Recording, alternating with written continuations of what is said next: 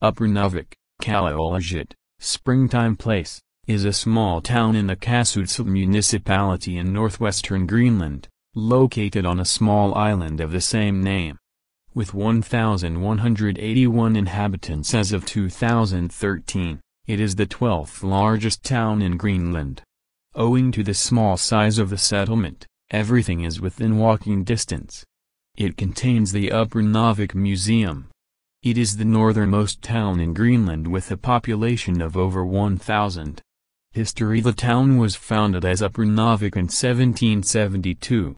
From the former name of its island, it was sometimes known as Women's Island. Its name was also sometimes anglicized to Upernavik. In 1824, the Kinnaterswak runestone was found outside the town. It bears runic characters left by Norsemen, probably from the late 13th century.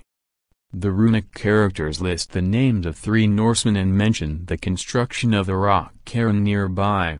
This is the furthest north that any Norse artifacts have been found, other than those small artifacts that could have been carried north by Inuit traders, and marks the northern known limit of Viking exploration.